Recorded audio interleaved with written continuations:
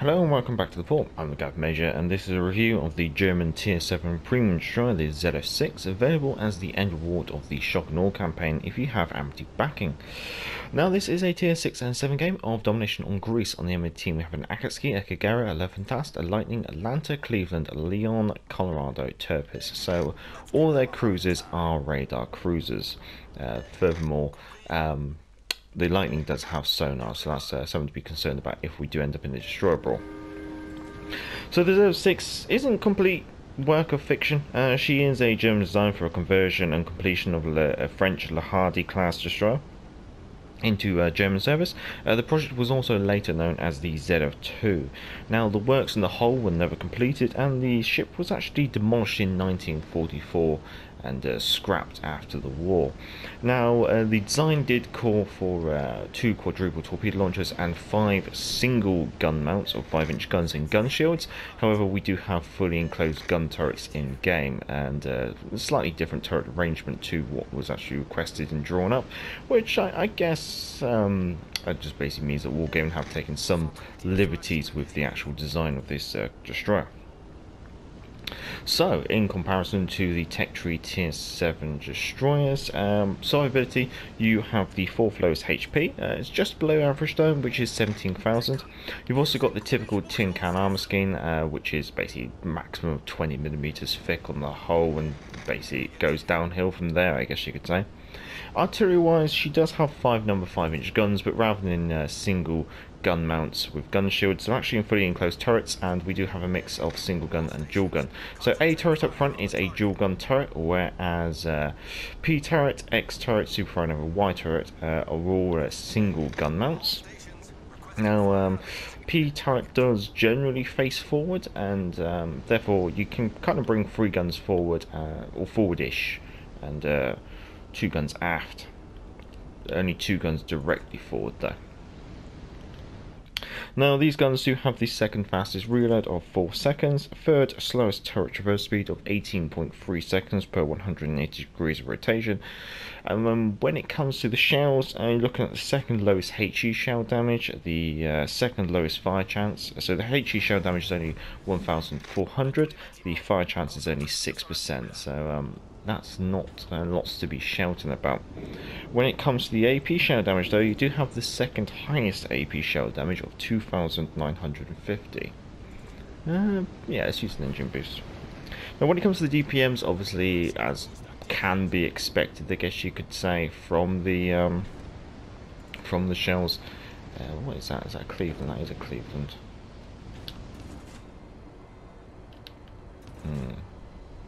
Bit of a pickle to find myself in.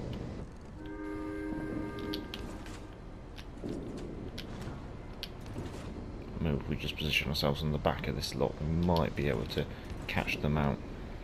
But yeah, so DPM wise, 4th lowest HE DPM, 2nd lowest fires per minute. That's what you probably should come to expect from the high explosives.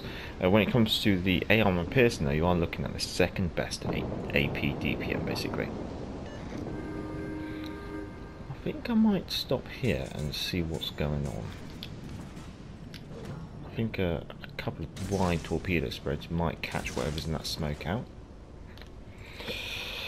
Now, when it comes to the torpedoes, 2 quadruple torpedo launchers mounted on the centre line, quite reasonable angles as you can see. Which way is that Cleveland going? Oh boy. All stations requesting fire on the designated target. Oh yeah, where's he going now? Ooh, there goes the Levantast, that's good.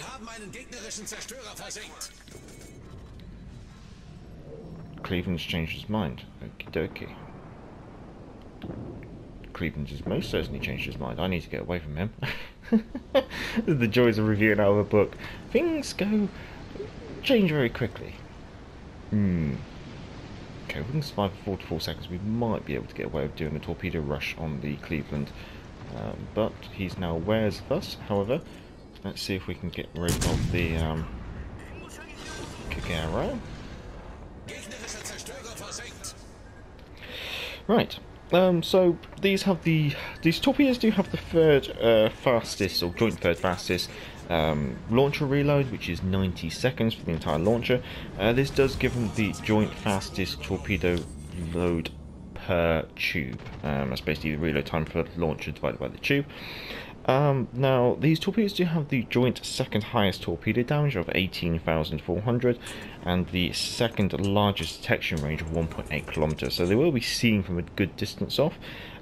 They do have the shortest range, only 8 kilometers. Obviously, I guess if you want to compare to an unupgraded Tashkent, then maybe you could say you got the second shortest range, but the Tashkent's torpedo range can be upgraded. So, as always, I'm always doing the comparison against a fully upgraded ship, because that's what most people are aiming for, I guess you could say. Now, these torpedoes are actually really quite fast. You're looking at about 76 knots, which is actually nothing to really complain about, I guess you could say. They are quite nippy, and with their speed and the detection range, enemies will still have an above average time to respond to these torpedoes. I guess is a bit of a downside. Now, when it comes to the maneuverability, you are the joint slowest, or joint second slowest I should say, with a top speed of only 35 knots. You have an above average turning circle as well, which is 670 meters, but you do have an average rudder shift which is 3.9 seconds. When it comes to the concealment, your joint second best by sea, which is 6.8 kilometers, joint best from the air, which is 3.1 kilometers, but you are above average when firing from smoke, which is 2.6 kilometers, but that will only really matter when you come to close-in engagements.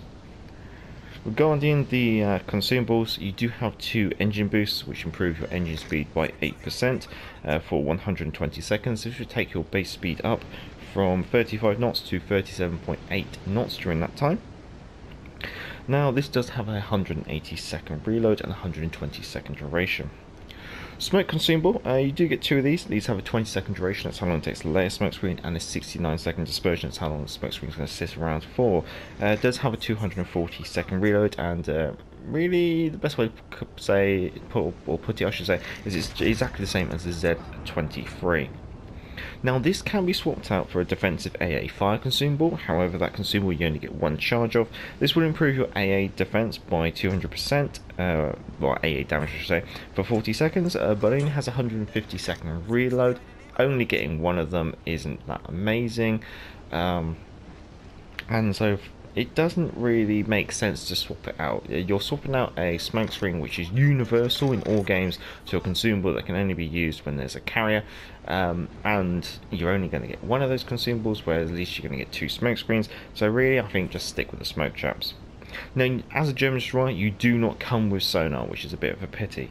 But you do come with a main battery reload booster, as per se with French destroyers. Now, this will reduce your main battery reload time by 50% for a duration of 15 seconds, and has 150 second reload should you somehow manage to get an extra one, but most cases you're only going to be having 1 of these consumables.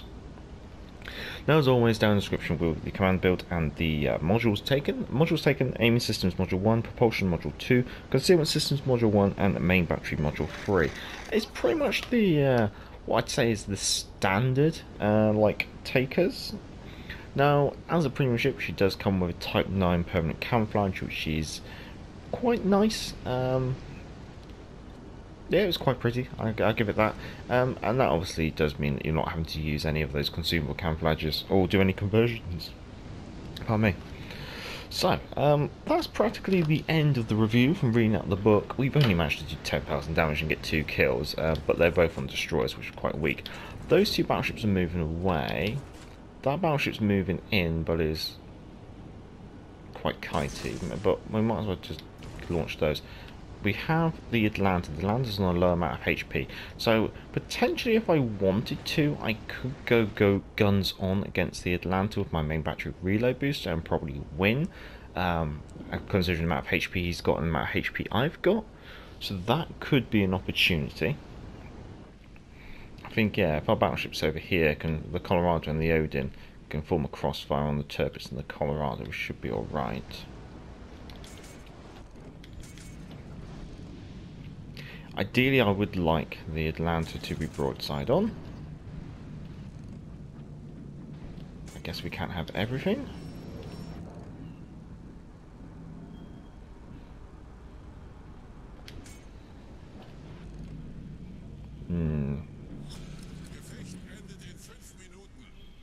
I might do a test shot and see.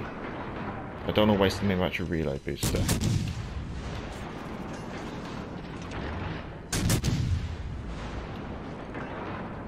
Yeah, getting mostly bounces as expected.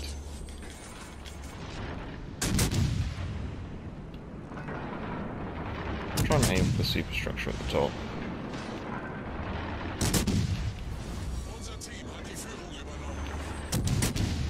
We are getting some chip damage there. Ah, there we go.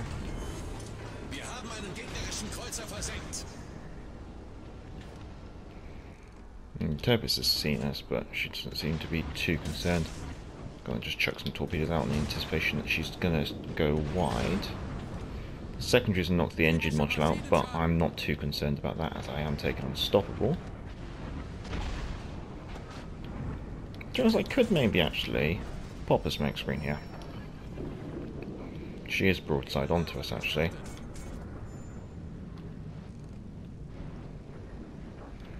Ooh, I think my torpedo prediction was quite good.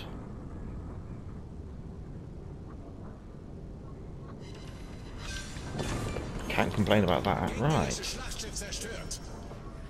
Leon. Okay, we're gonna... Ooh, that's the end of the game. I was thinking of reversing to the back of my smoke screen and maybe seeing if I could use a reload booster on the Leon, but game's actually finished on points. I think obviously we managed to grab all 4 caps, so that ticked over quite quickly. A single devastating strike, 4 kills. Those kills are look quite low HP kills. Getting a couple of caps, a couple of gunnery battery. Now, as you probably noticed, I used AP throughout that gameplay. The reason being is I'm finding the AP on the ZF-6 is a lot more effective than the high explosive.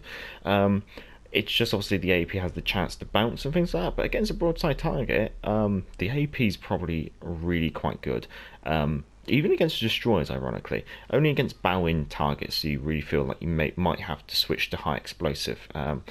Or if you're trying to get a fire, I guess you could say. Team results. Even though I wouldn't say I was a great performance, still managed to come top of the team, probably through not really like the damage dealing kind of side of it, but probably through the spotting and obviously the capping. We managed to get 3 of the caps, and no spotting ribbons there, but probably just general spotting as well. Communist Green managed to walk away with a profit of 299,000 credits. That's after a ship service cost of 144,000 credits, but that is with a premium cap and a rare credit booster, which improves my credit earnage by 20%.